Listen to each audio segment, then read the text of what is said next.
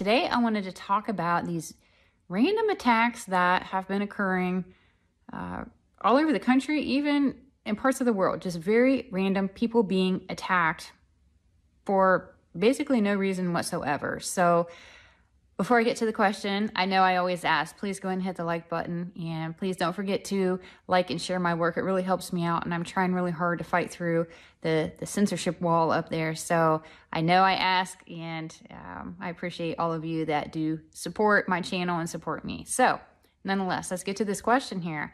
It says, hi, Lynn, could you look at why there have been so many random attacks against people ranging from young to old? One resulted in death. Perpetrators and the victims are unknown to one another, and it seems that they've heard, or this person asking the question, that there were 6 of them last week alone.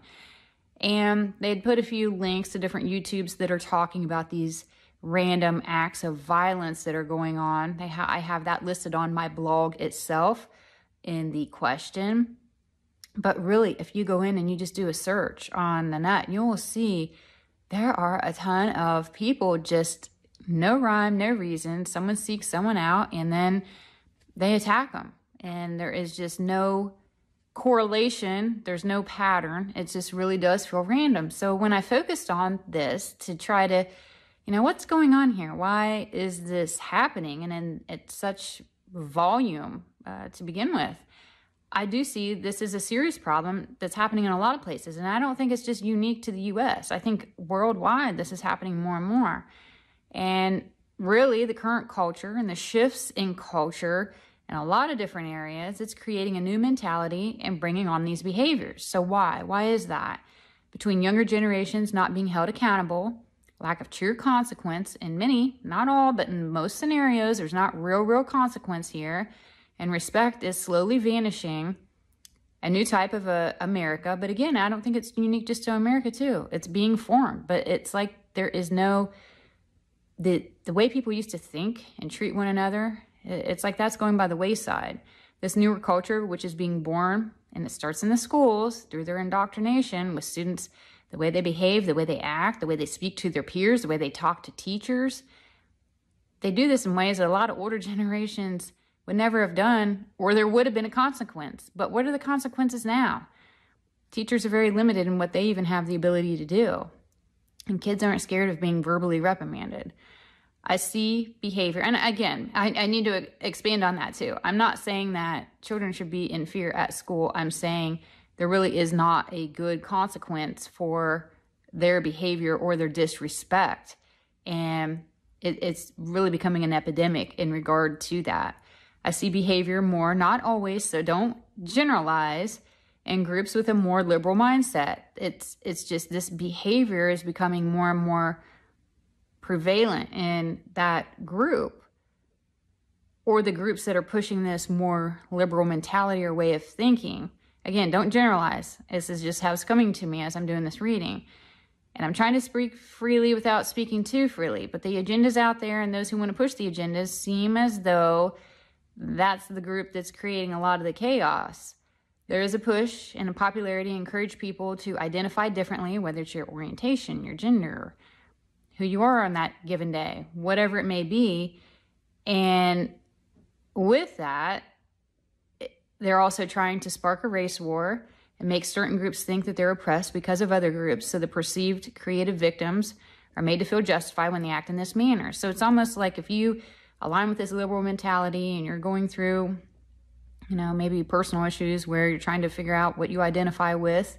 There's those groups of people. There's these victimhood mentalities being created, thinking that certain groups have oppressed other groups, so they're justified in behaving any old which way they want.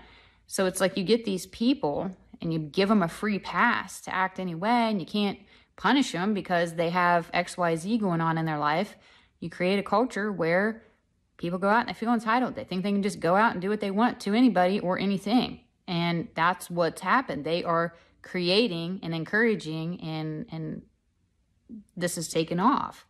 The agendas and the destabilization of culture also create this newer culture, as I had outlined above, what I recently was saying. And if you participate in it and you go along with it, there's a good chance you're going to get a free pass and special treatment, further diminishing any amount of consequence or accountability. So when you take accountability and you take consequences out of the equation, people just do whatever the heck they want because they're getting away with it. So they feel entitled. And then you have certain groups telling them they're justified because this group oppressed you. And so they just go out doing this stuff. We need to quit with the victim mentality. Overall, it does nobody any good.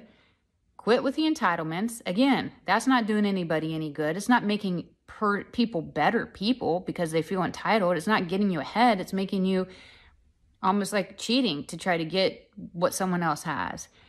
And we got to get back to our morals by promoting accountability and respect. Those are the key ingredients here. If we don't, I fear this next generation, and I do. I feel for our kids, and I feel for these people growing up through this that actually think this behavior is normal or justified, or certain people are entitled to have it. I mean, think about what's going to happen in our workforce. Showing up on time? Are they going to be reliable? Are they going to have deadlines? Are they going to have grit to do it? Or are they going to have excuses and blame other people? Because that's what they're cultivating right now. And what happens to the education system, which have you ever looked at that in the curriculum? It's almost like they spend more time with these younger kids worrying about what they are, who they identify with, and things that are topics that really, and this is my personal opinion, don't belong in an elementary school. I have children in elementary school. They spend more time worrying about that than teaching us the true history of where we got where we are, lessons, morals, all of that. They don't, it's almost like there's a complete shift that's occurred there. So give that a generation or two and see where that ends up and what they cultivate out of that type of culture in school. And that's really all I have. I'm feeling emotional as I go through this, and I did when I was writing it up. I have kids in school. They're impacted by this. I'm trying to grow people into responsible, accountable adults, and I see what is going on right in front of me. And I don't want bias to creep up in, so I think it's best that I leave it where I have left it here, and I will allow you to leave a comment below. Share your feelings, what's your experience. And again, I am Lynn with Psychic Focus at psychicfocus.blogspot.com. Thank you. Bye.